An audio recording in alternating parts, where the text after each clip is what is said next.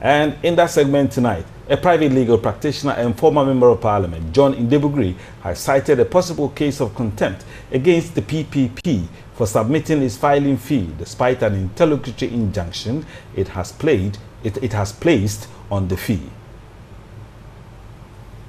Filed a suit at the High Court on September 19, seeking an interlocutory injunction to prevent the Electoral Commission from receiving the nominations. On Thursday, the Electoral Commission said it could not accept filing fees from the presidential and parliamentary aspirants because of the injunction.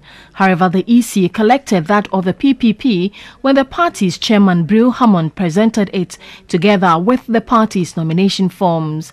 Speaking on TV3's Eye on the Seat program, John Ndebugri said acting contrary to the petition does not only weaken their case, but the PPP could also be cited for contempt.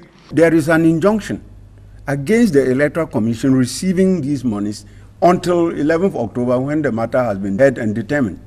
So for you, before 11th October, to go and tender, you were actually in contempt of court.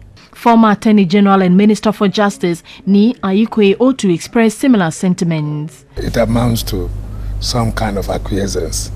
I mean, you have said you cannot pay, if you like, or you think it is too high. It is capricious, it is arbitrary, so on and on. So you've gone to court. Then all of a sudden you find a means and you say, I'm going to pay. There are those who went to court and there are the same people who say, now we want to pay. So yes. What is the effect of that? Policy advisor of the PPP, Kofi Asamoah, however, defended the action of the PPP. The application does not vitiate the requirement in CR 94. The injunction was not restraining presentation of the deposit if somebody decided to present it.